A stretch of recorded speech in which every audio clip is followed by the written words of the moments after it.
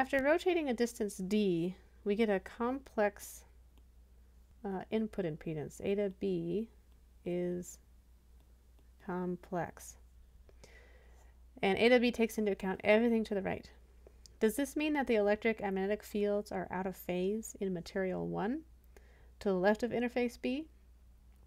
The electric and the magnetic fields of individual waves are in phase in all three materials because Eta 1, Eta 2, and Eta 3 are all real numbers.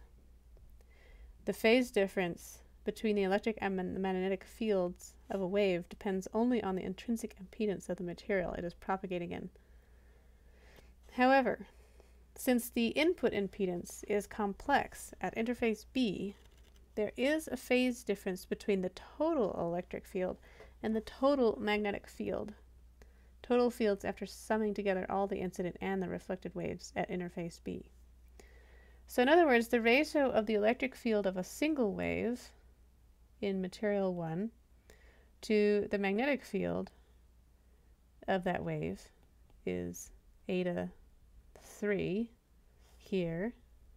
E over H is Eta 1, and E over H here is Eta 2, if I'm ignoring the directions of E and H. But the ratio of the total electric field of all the incident and the reflected waves combined to the total magnetic field of all the incident and reflected waves is Eta in. This is analogous to the ratio of the voltage of a single wave propagating on a transmission line to the current of that wave.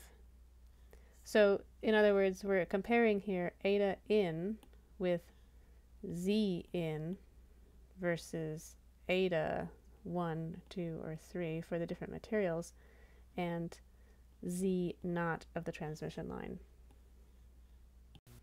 In other words, if Eta in is a real number at a specific point in space, then the total electric and the total magnetic fields are in phase at that position. If you get a complex number for Eta in, then they're going to be, the total E and total H fields are going to be out of phase at that position. Now let's consider an example similar to the last one, but in this case, the material is going to be lossy. The slab, material number 2, is going to be lossy. So we have a table again with values here. Sigma and alpha are no longer 0 in material 2. You can see that here. So in part A, we're going to calculate the input impedance at Z equals minus D again.